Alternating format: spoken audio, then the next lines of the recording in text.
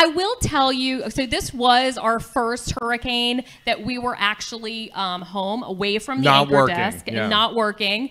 And I feel like you and I approached this impending storm very differently. So let's take a look at how I approached the storm. This hurricane party just got real. Yeah.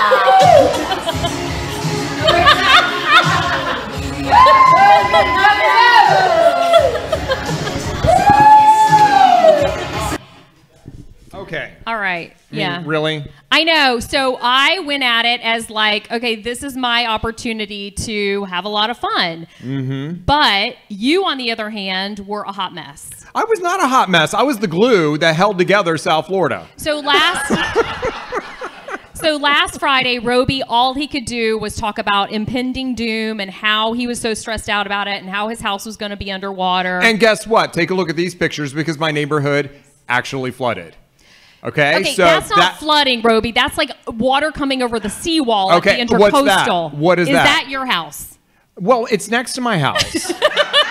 And look at that. This is Roby's reality. Roby's reality. Is that water or not water? I know, but that's a king tide, right? No, well, it's king tide with the storm High surge. tide with storm surge. Yeah. Okay. So normally when the king tides, but it no doesn't one look got like that. water in their house, right? There may have been a couple homes that had some minor damage, but nothing major. Very grateful. Very grateful. Did you put up hurricane shutters?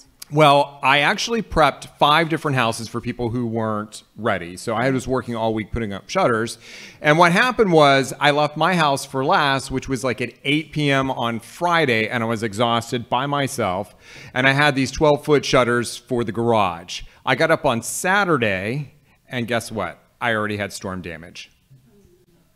I didn't put them on right. They fell off. I can't with you.